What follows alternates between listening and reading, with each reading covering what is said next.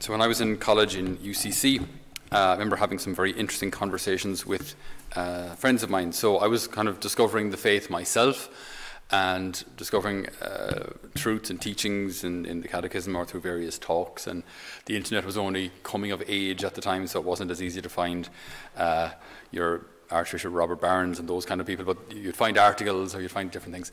And I remember coming across the description of, or the categories, the criteria for a mortal sin, you know, that you have to know it's mortal, you have to do it freely, and it has to be a grave matter. So something serious, you know it's serious, and you do it freely.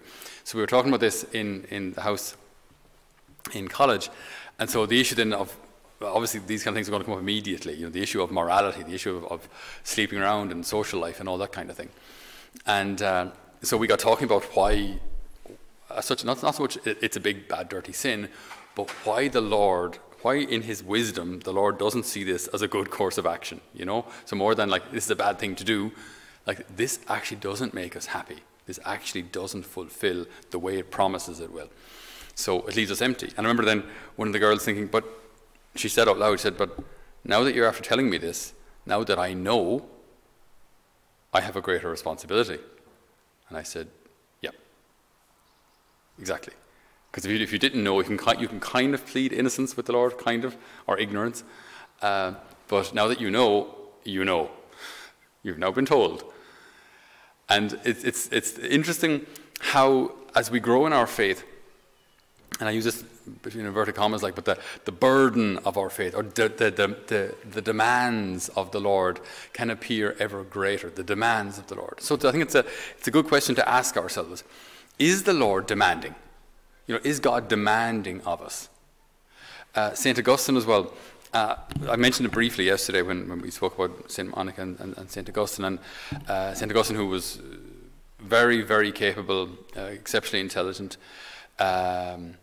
quite pleasure-seeking in his younger years, very taken by rhetoric and his fantastic ability to debate. When he heard St. Ambrose, this is what I said yesterday, when he heard St. Ambrose, and then through the prayers of his mom, he converted. That's the short version of the story. The slightly longer version of the story is that he did not convert immediately. He did not want to be baptized immediately because he felt that there was no way he could live up to that standard. He did not think he could be pure. So he said, I see that the faith is true, this Christian faith, but there is no way I can live it. I can't live to that standard. I don't think I can be pure. And he says then in his confessions, one day, however, he read about two men who had been converted on reading the life of Saint Anthony the Abbot. And he felt terribly ashamed of himself. And he said, what are we doing to this, to a friend of his, Alpius? He said, unlearned people are taking heaven by force, while we, with all of our knowledge, are so cowardly that we keep rolling around in the mud of our sins. So unlearned people are taking heaven by storm. And we, with all of our brains and our intelligence, we're still rolling around in the mud. And this just kind of motivated him. I've got to actually start doing something about my faith, rather than just saying it's a nice idea and I think it's true and keeping my distance from it. I just have to get started, just dive in. And it's very interesting because if we ask ourselves, like, is God demanding? Is he? We hear our gospel today, the 5 talents, the 2 and the 1. Now, a talent was in or around 33 kilos of silver. Now, 33 kilos, well, I weigh 80, so it's like a little less than half of me in solid silver. Like 5 of those. And that's what you're entrusted with. So, like, it's phenomenal wealth. It's a huge amount. Even just to be given 2. It's a great responsibility. Like it's a huge amount of wealth. And the guy who gets 1 buries it. Now, it's interesting because you think the guy who got 1 didn't steal it. It was given to him, and he gave it back. So that's, you think, well, at least he didn't lose it, or it wasn't squandered. This is in the story of the prodigal son now. He was given this quantity of money, this quantity of silver, and he simply gives it back, which you would think, I mean, it's not actually the word. You could have paired off a little, kind of say nothing, and kind of say, oh, there it all is, when it actually wasn't entire and complete. No, he gives it all back. But the master didn't give it to him so that it could be given back. He gave it to him so that he could do something with it. So again, you might say, is this demanding?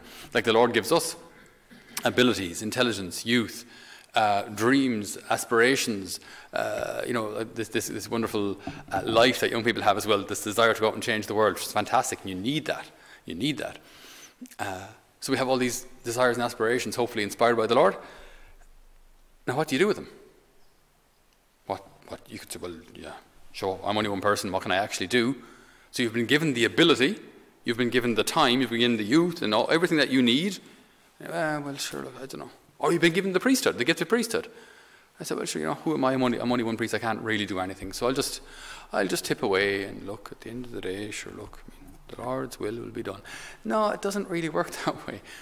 We have to do our part. The Lord entrusts these things to us. We work with him. So we can't just say, oh, the Lord will do everything. Yes and no. The Lord will do everything in us and through us.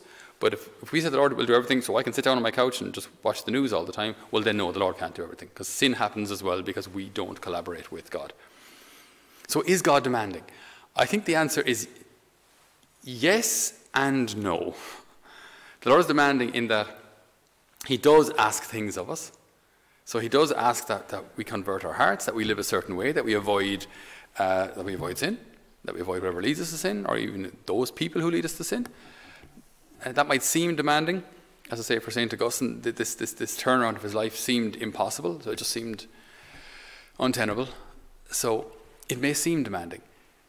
But in comparison to what we get, the Lord isn't the least bit demanding at all. In comparison to heaven, in comparison to the bliss, the joy of all eternity, what he asks of us here is not hard. It really isn't. Like, as I say, 10,000 years in heaven and you're only getting started. So if we have something, adversity or some sort of a cross, maybe even physical illness to carry for a certain time, difficult and all as that is, and it is difficult, this will pass. But heaven will not. It will not. That the joy of heaven lasts for all eternity. And after eternity is over, we're only getting started. It just, it's forever. So what he asks of us in the grand scheme of things is actually not hard at all. It may seem demanding here, but it's not.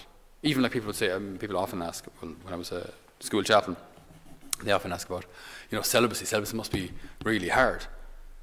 I go, no, it's not as hard as you think, actually. Not at all. I know plenty of people who are married and have a very, very difficult time with things. So no, my life is full of love. To live a life without love, that'll be hard. But to live a life without that kind of intimacy, you absolutely can, and be very, very happy. So is it demanding? In a way, but what you get back is incredible. That this oneness of heart, I hope to live entirely for the Lord. It's an exclusive yes to the Lord. So it seems demanding, but considering what I get back, it's not. It's not. So the Lord is not demanding. Interestingly as well, if I may, just very briefly, on this parable of the talents. One is given 5, the other 2, and the other 1. It's not 5, 4, and 2.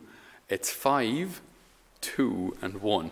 So sometimes this gospel is interpreted in terms of talents with the modern English use of the word talent, so like abilities. And if we do take that understanding, sometimes you do find people who are particularly exceptionally talented in a number of ways. They have intelligence, they're musical, they're great fun to be with, they're great magnetic personalities, they're wonderful. They seem to have everything. Okay?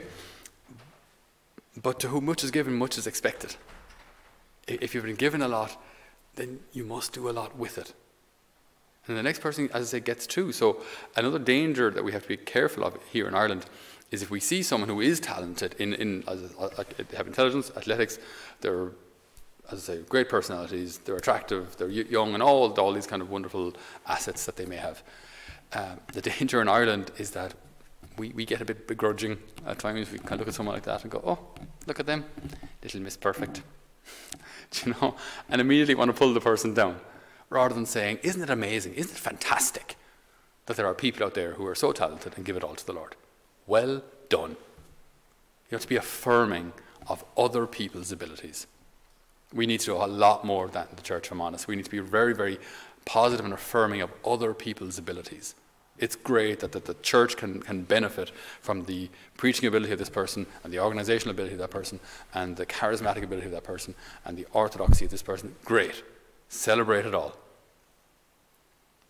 Because to whom much is given, much is expected. So like, if a person is very talented, the Lord actually wants a lot from them too.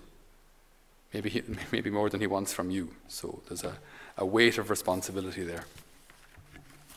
Okay. So, as we think today about St. Augustine is a great saint of hope. For you, for me, for all of us. For any occasions where we get lost, or for any family members maybe who are very wayward and want nothing to do with the Lord. We follow St. Monica's example. We continue to pray and offer up often silent tears for those that we love who are far from the Lord. But we never give up hope. Because when the Lord intervenes in a heart, when we have done everything we can do, when the Lord can touch a heart, when the circumstances as often break the person down so much so that now they're ready, now they're brought to their knees, now they're ready to open their hearts, well then in that moment all of the prayers, all of the tears will be worth it. So we never give up hope. If this be on the smaller level, the micro level of our families, or the macro level of the church in Ireland or the church in the world, we never give up hope. We never give up hope. The Lord will raise up saints to renew his church as he always has done.